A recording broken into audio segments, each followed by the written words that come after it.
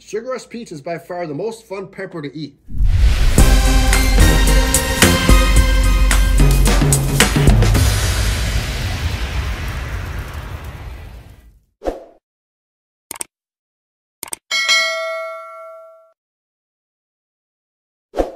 I'm Hot Sauce Chunky Tim, and today's show is going to be you and I continuing to tackle this box of heat. There's a lot here. Now, these are given to me from a friend of mine. He is a pepper grower. Lives right down the road from me, actually. Long story short, him and another pepper grower that lives about maybe a half hour away from me are maybe might be starting a pepper selling business next year. So stay tuned for that. He has just a ton of rare peppers out there. A lot of the peppers I've never even heard of. So he gave me a bunch. So let's start tackling these bad boys. All right, for one to look at right here. This is the Sugar Rush Peach. What a rush! Now, as I said before, guys, I don't claim to be a competitive pepper eater. If I've been asked to enter a pepper eating contest, I'll tell you right now, guys, I'd get my ass kicked. I can't handle a lot of the super hots. I do enjoy the heat. I do enjoy the pepper flavors. But like a lot of you guys out there, you guys can't handle the super hots either, right? Sometimes they're too hot, and this right here, if you guys never felt the pepper stomach cramp before, it sucks.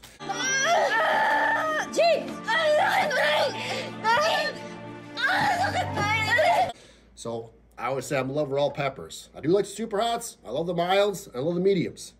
So let's check this one out here. All right, so again, this is the Sugar Rush Peach. So I went online here, and it says here, a sumptuous snacking pepper. Sugar Rush Peach is by far the most fun pepper to eat. See, you gotta have fun in life, right? So continuing here, it says the long peach-colored fruits are packed with loads of super sweet tropical flavor. It says here that these peppers were bred by Chris Fowler of Wales. I am friends with a lot of pepper growers. I'm not friends with Chris Fowler yet, so fair to check him out, look him up, right? So I went online, again, and I found this here. So him and Kevin 40 actually have the Guinness Book of World Records for the longest, I'm guessing that's the longest pepper grown. So that's pretty cool. So Chris, congratulations. By the way, I did friend request you on Facebook, so hopefully you connect with me. So in the meantime, so I got two of these bad boys. Speaking of a big long pepper, yeah, that's humongous. So I love the color.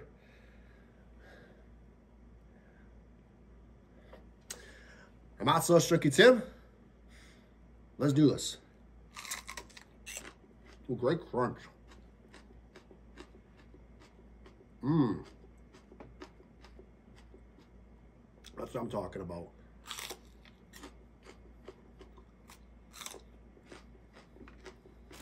They're good.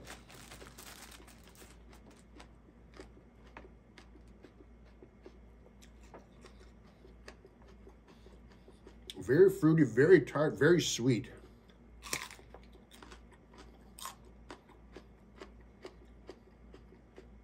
A lot of seeds. They're damn good.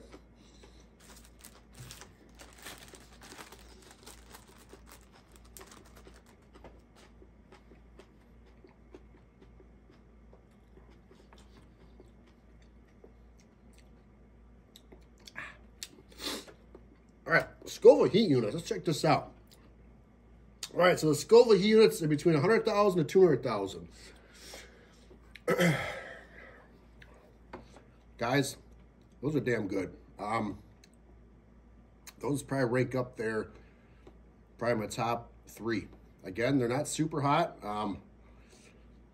There's heat, but they're not super hot. So don't let the 100,000, 200,000 Scoville heat units scare you. I mean, hello, I am Hot Sauce Chunky Tim, so heat tolerance is a little higher than the norm. But heat scale for me, I'm going to give it a 2. Flavor, like I said, they are delicious. So, again, come next grow season, if you guys are looking for peppers, reach out to me, Instagram, Facebook, even on YouTube. I will let you know if my friend is going to attempt to start a business and if you guys are looking for peppers, I'll let you know. Get a hold of me. These are damn good. They're good.